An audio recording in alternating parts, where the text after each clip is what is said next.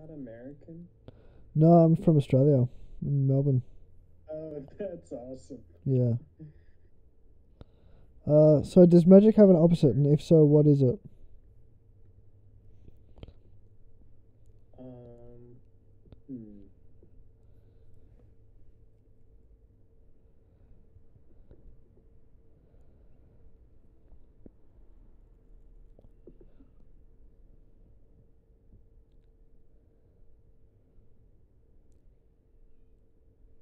Yeah, the opposite of magic, I guess, could best be stated as materialist methodology, if that makes sense. Yeah, okay. Right. How do you define open-mindedness? Mindedness. How did I find open-mindedness? How do you define? Oh, how do I define it? Yeah. Willingness to believe that you are wrong, basically. Simple as that. Kind of a basic answer, but yeah. Yeah, right. Fuck. That's a tough one. What are some kind of examples of that?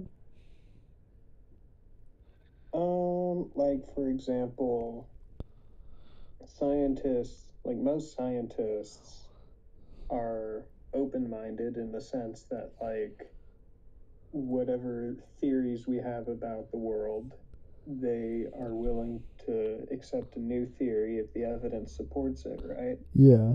But at the same time, they're also, most of them, kind of closed-minded in the sense that they believe that the universe is necessarily a material thing, that materialism is correct, basically. Yeah. And most scientists will never be convinced or even swayed to entertain the idea that materialism might be wrong or incomplete.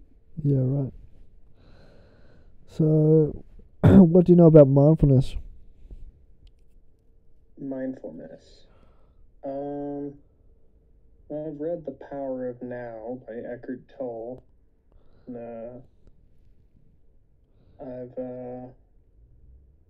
I know a little about like meditation and stuff. Yeah. Basically, I know mindfulness. I think it means like paying attention to your own stream of thoughts, Yeah. like watching your own ego, watching your own headspace. Yeah. So, what is consciousness to you? To me, consciousness is an emergent property of complex systems. So I think that everything is conscious, like right down to the strings that make up the particles that make up the universe. Yeah, right. But I believe that as the complexity of a system scales up, uh, like the informational complexity, as the informational complexity of a system scales up, so does consciousness. Yeah.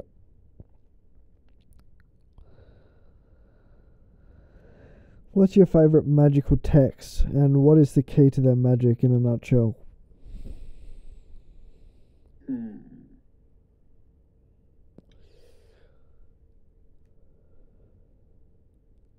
Well, I haven't read a lot of texts that are explicitly about magic. Like what would you classify as a magical text? Maybe Aleister Crowley or the Kybalion, the Monas Hieroglyphica, the Emerald Tablets. Oh, okay, I get what you're saying. Yeah. Well, as you know, I've smoked DMT a lot of times, so I would have to say the Akashic Records, even though I couldn't quote hardly any information from it. Yeah. I thought that were a theoretical. That was a theoretical concept. What, the Akashic Records? Yeah, like it's a library of everything. Oh, well, when I smoked DMT a couple times, some entity showed me a book that, you know, Was that maybe the Red Book? it, like a physical book, like a codex, Yeah. like a Bible or a dictionary, except that What was the result of it? What? What was the result of this book? The result of it? Yeah. Well, the result of it was basically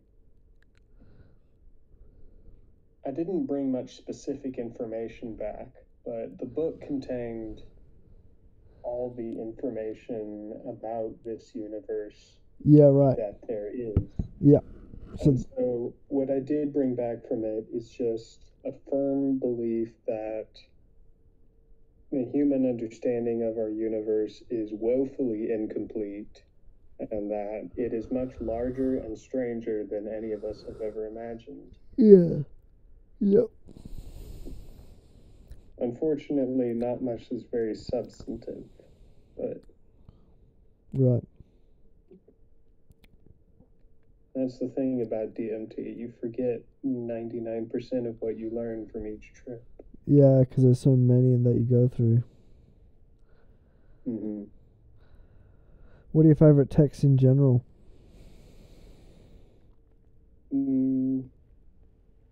Sorry, could you repeat it? Your favorite texts, books. Oh, my favorite texts.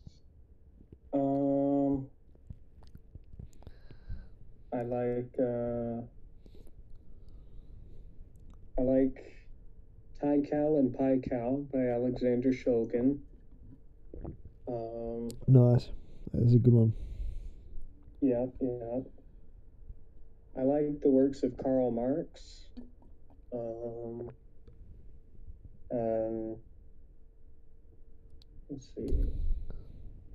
I like The C Programming Language by Dennis Ritchie and Brian Kernighan.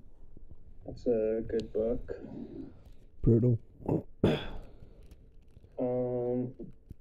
The Dragon Book, Compiler Design. I don't remember what the exact title of it is, but it has a dragon on the cover and it's about compiler design. Right. Is that like assembly code? It's a book about how to write a compiler, pretty much. Right. So, you know what a compiler is? I'm guessing it's what organizes code to run. Somehow. So a compiler takes source code written in a programming language and converts it to an executable. Yeah.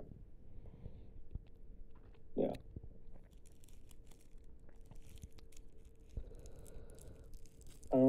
Other books. I have a book called Understanding the Linux Kernel, which I've flipped through and tried to read, but it's really, really hard to read because the Linux kernel is really complicated. Yeah, but right. I do like it, what I have read. That's cool. Is that written by, what's his name? Linus Torvald? No, it's not written by Torvalds himself. Oh, okay. Although, yeah, it would be cool if he did write a book about the kernel, but I don't think he has time. Yeah, right. Okay. I like Ender's Game, and I like the other books in the series. What's the moral to the story of Ender's Game? The moral of the story? Yeah. The moral of the story... Well, I guess one of them is, don't do genocide. Well, that's more of a moral of, like, the entire series.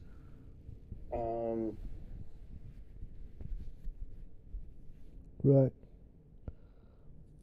I guess you could sum up the moral of the first book as like, don't don't let yourself be driven by other people's expectations. Right. Right? Don't let other people's expectations control your life. Yeah, don't let them project over you. Yeah, because Ender, the main character, he let everyone else's expectations control his life. I mean, he was literally the product of a selective breeding program that the government did. Yeah, right. And so he consequently was tricked into committing genocide. Right. Crazy. Yeah.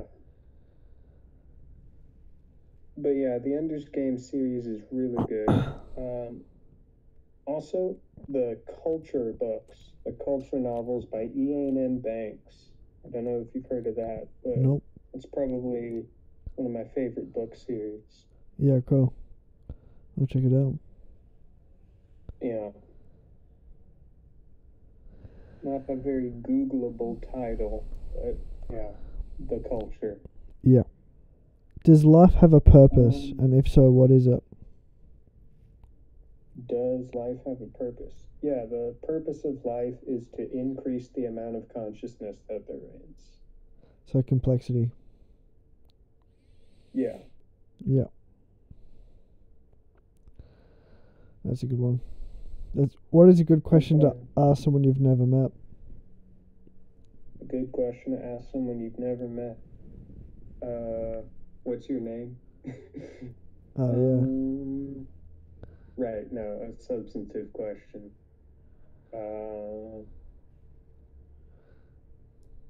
Trying to think of one that a person wouldn't ask normally, like, what do you do for a living?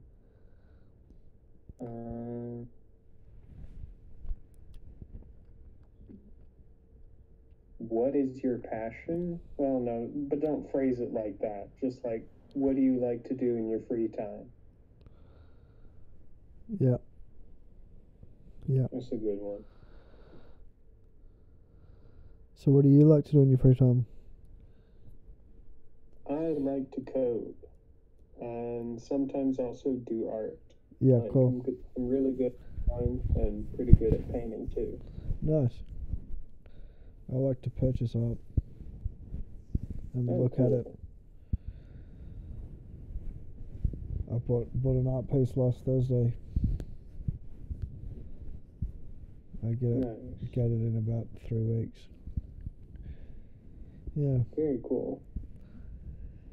What stories do you think convey the best morals? Jesus aside, what are the teachings of those who display the best morals? So what stories convey the best, and then what are those teachings? Let me think on that one for a moment. Yeah, it's a tough one. Complex. Yeah.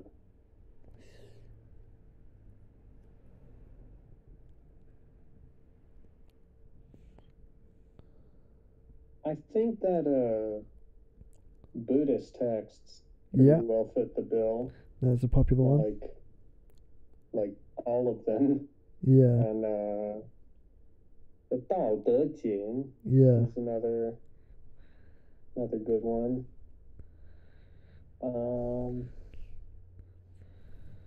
Those would be like the very best, I think. I told my mate about the Tao Te Ching, and he read it and he was like, "Yeah, it's not that good." And I was like, "Well, you're an idiot." Yeah. Well, you probably just didn't understand it. Yeah. It's kind of very abstract in some parts. Yeah. I've read it in English, and I tried to read it in Chinese, but it's written in ancient Chinese, so I couldn't understand it. Yeah.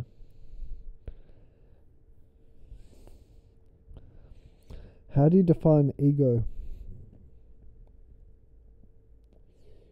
The ego is that to which one refers when one says I. Yeah. Yeah. What's the difference between a healthy ego and a normal ego? And what's the problem with ordinary ego? It's kind of the same question. Difference between a healthy ego and a normal ego? Yeah.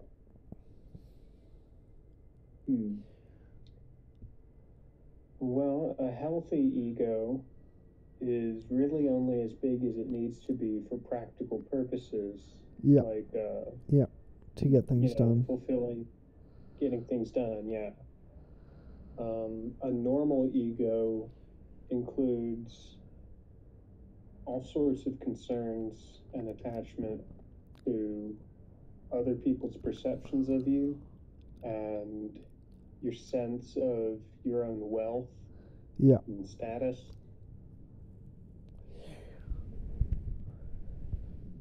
Okay, so who are your 3 favourite people from history and why are they your favourites? What did they do that makes them famous? There's a lot of people in history, let me think.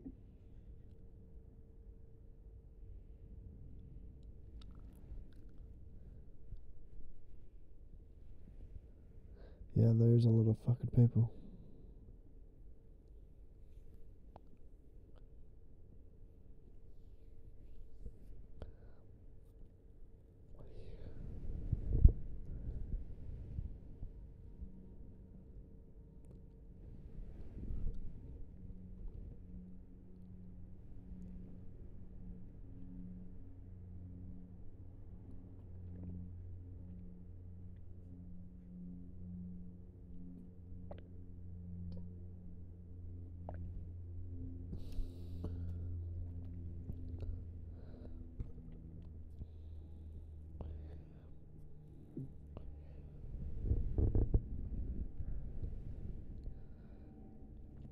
How you going? What? Well, who are your 3 favourite people from history?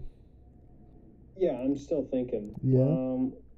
One of them is definitely Karl Marx. Very far to the left myself. I'm a big fan of his books. A little bit critical of his actual ideas, particularly about like what this socialism should be like. Yeah. Like what should happen right after the revolution. Right.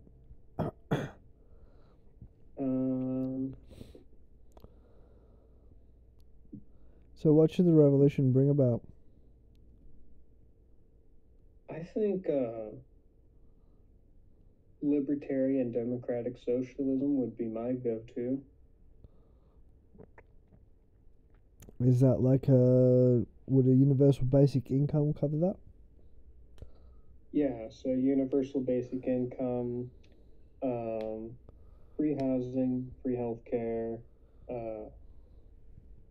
Yeah. all that good stuff, and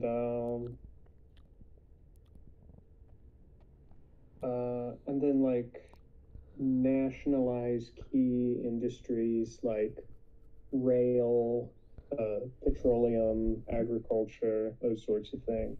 Yeah. But also, like, the libertarian part is important. The government should intervene, well, not intervene, but interfere as little as possible Yeah. in the personal lives and choices of the people. Yeah. All right, that'll conclude this episode of Laws of Babylon. Thanks again. This is Jack McLovin. Thank you.